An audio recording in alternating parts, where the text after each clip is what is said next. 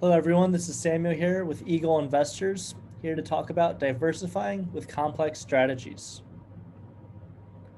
Now, diversification is critical when trading. Complex option strategies allow for more choice and ability to balance a portfolio.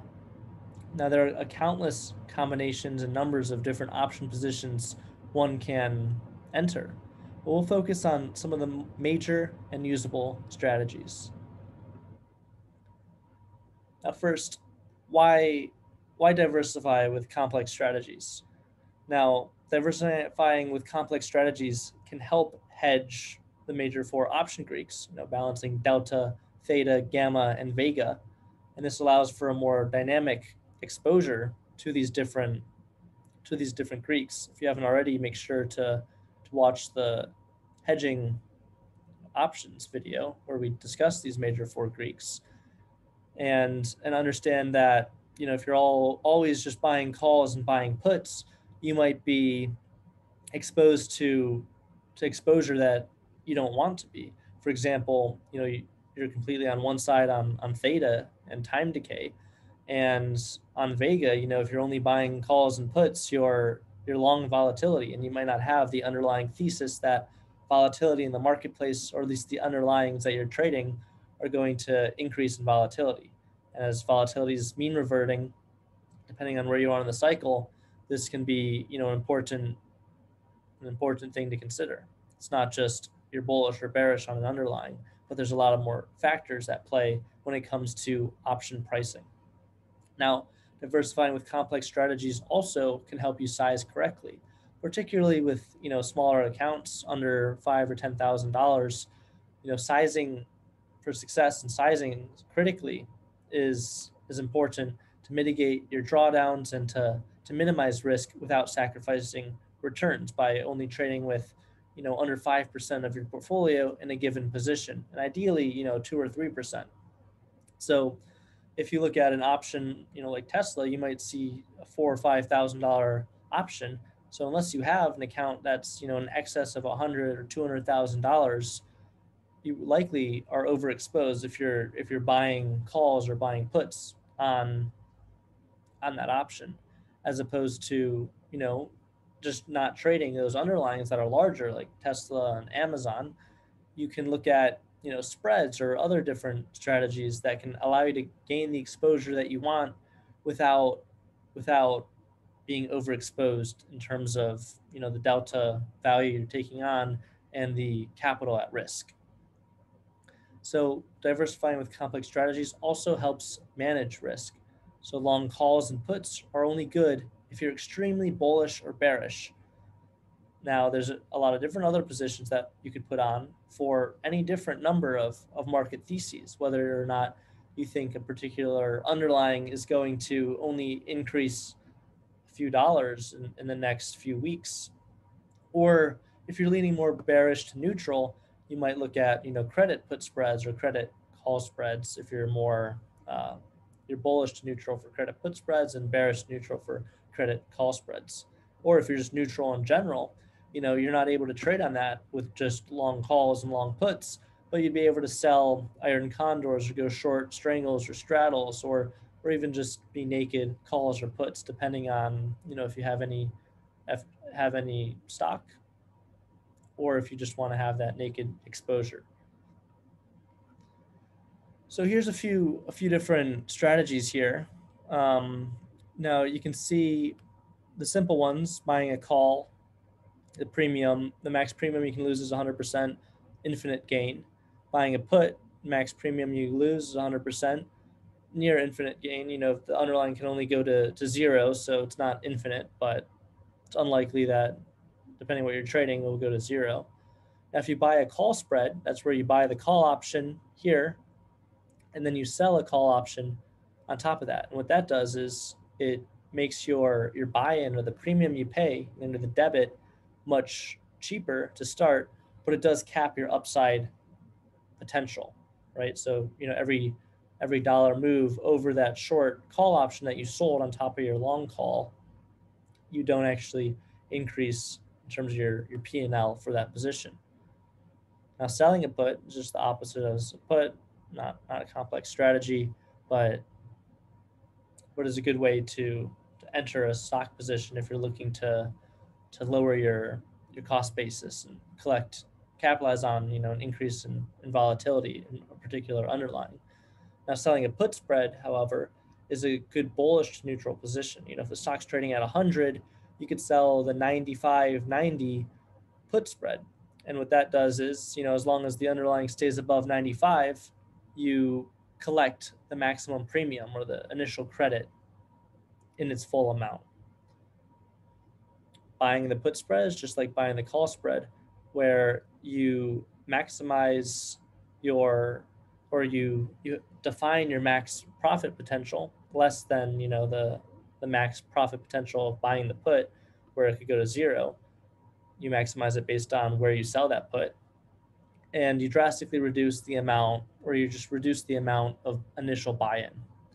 Selling the call is probably the most risky position if you don't own the underlying stock, as there's infinite loss that you could experience, as the stock could theoretically continue to go up and you're down $100 for every dollar over that, essentially. And selling the call spread, however, is a good way to take a more neutral to bearish position on an underlying security without having that undefined risk. So you're defining your risk because you're buying that call on top of the sold call that you have. So you're still able to collect the premium, be short volatility, but you don't have infinite risk like a naked call option. Selling a straddle is a great, but also risky, undefined risk neutral portfolio or position, where you sell a call and you sell a put at the same exact strike price and same expiration. Selling a strangle is the same thing, except your strangle between the call and the put, so the strike prices are different. And essentially, you'll see here, if there's very little move in the underlying security, you'll realize a max profit. And with the straddle, there's one point where you have the max profit, and then there's like a range where you're still positive on the position. So this is great if the volatility is overbid, and volatility being mean reverting, you believe that you want to be short volatility. So you sell the call, you sell the put, you're neutral in terms of your deltas, hopefully, and now you're just capitalizing on the theta carry, as well as the volatility reversion if it does so happen. Now, long iron butterfly and long iron condor, similar positions, just depending on the strike prices here, but it's essentially here two separate spreads. So a call spread and a put spread put together, you'll see you capitalize on this when the underlying stays in between these strike prices. So buying the straddle and strangle, it's the opposite. You're long volatility. You want the underlying to move in a big way, whether it's up or down. You'll capitalize either way. And then the same short iron condor and short iron butterfly are the opposite. The opposite is the long ones. Now, one thing worth noting here is, buying a strangle is actually like a long iron condor. So I think they flipped these here, where short iron condors are essentially defining the risk on selling a strangle, and you capitalize on when the underlying stays in the middle. Moving on, though, let's talk about vertical spreads. This can be, it's a complex strategy in the sense that there's more than one leg, but it's simple enough to understand and can be, very great for new traders to experience and to get into, as well as just understand that everything shouldn't be a long call or a long put. So to set up a vertical spread, you essentially take a long call or a long put, and then you add a short call or put to the long. So let's say you add a short call or put to a long call or put, or you add the long call or put to the short call or put to either create a debit or credit position. So now why add the second leg? So vertical spreads cap the upside as well as downside. So for debit positions, you're limiting your maximum potential you can make, but you're also minimizing the buy-in and the theta decay. And for credit positions, you're taking an undefined risk position like a naked call or a naked put, and you're defining that by purchasing the call or you're purchasing the put at a farther out strike price to drastically reduce the margin requirement as well as the risk in an outlier event. So these can form neutral to bullish or bearish positions and really fit a thesis. Instead of being having to be extremely bullish on a position, you might think the position will just increase in value from the exact point it's at. Or so then you could buy the debit call spread at the money. Or you might think that it's bullish to neutral and you might want to sell the credit put spread. So bull call spreads, also known as buying the call spread or the long call spread, and you buy a call here and you sell a call. So again, you cap that upside potential. Bull put spread, it's more neutral to bullish position as you sell a put, but then you buy the put to limit your max loss. Bear put spread, it's like a put. You buy the put here, but then you sell a put on top of that to limit your maximum potential return, but also minimize the buy-in. And a bear call spread, it's like you sell the call, but it's not an undefined risk position because you buy the call on top of that. So it's favorable in that sense. And a great beginner strategy to complex options. Well, iron condors are also great in the sense that you're taking a debit or a credit spread and you're putting them together to create a neutral strategy.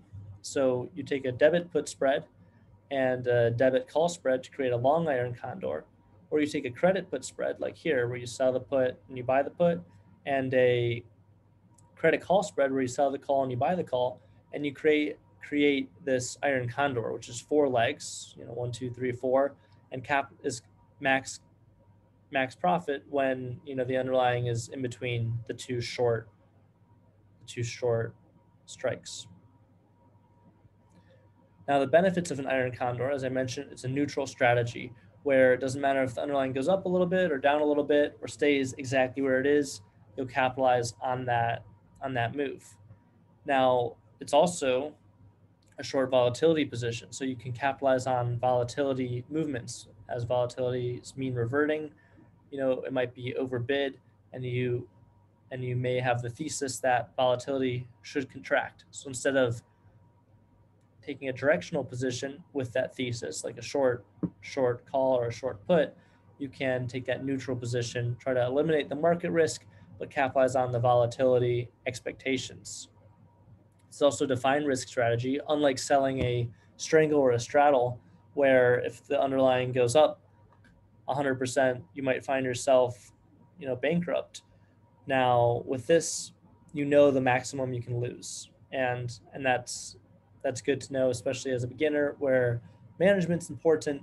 But if you fail to manage, your maximum loss is still capped. So there's minimum drawdowns.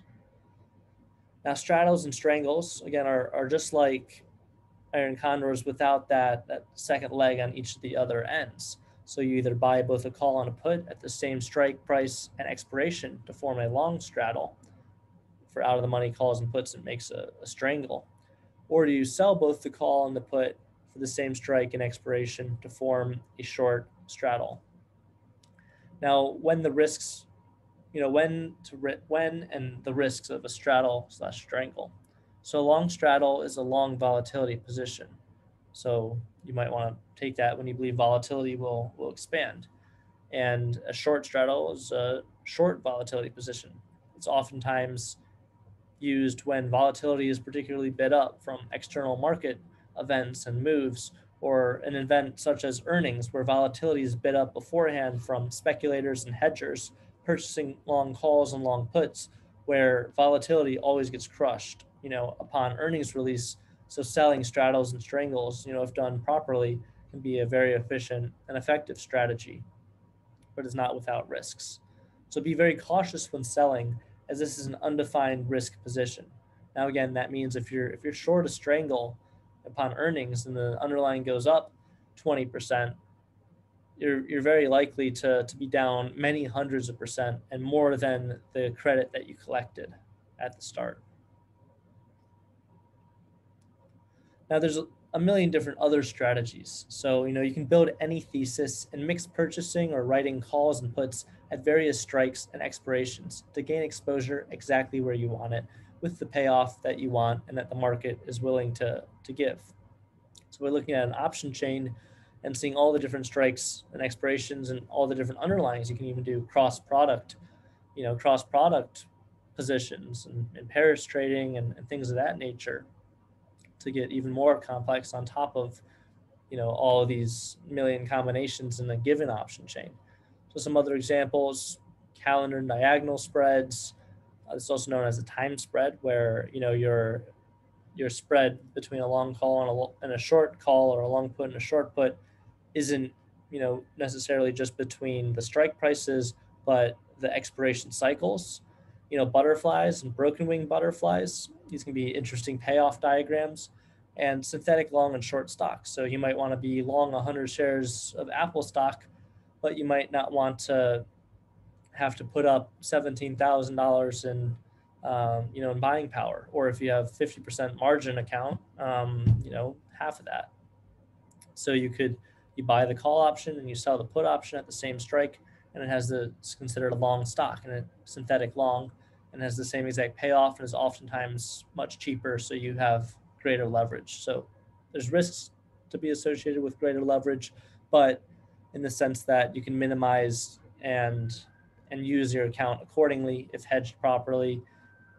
It's very advantageous to not have that capital tied up in certain areas. So in summary, complex strategies may be more suitable depending on your market thesis or portfolio needs, and understanding the many options and their corresponding suitability increases the tools one can use to construct a balanced portfolio. I encourage you to watch our videos on option spreads to start off with, as this is a great strategy that beginners in options can implement, or even individuals that have been trading options for a long time but have just stuck with those debit long calls and long puts. They may want to use spreads in certain circumstances to increase their breadth of knowledge and ability to hedge and position themselves. Thank you, everyone. I hope you enjoyed this video.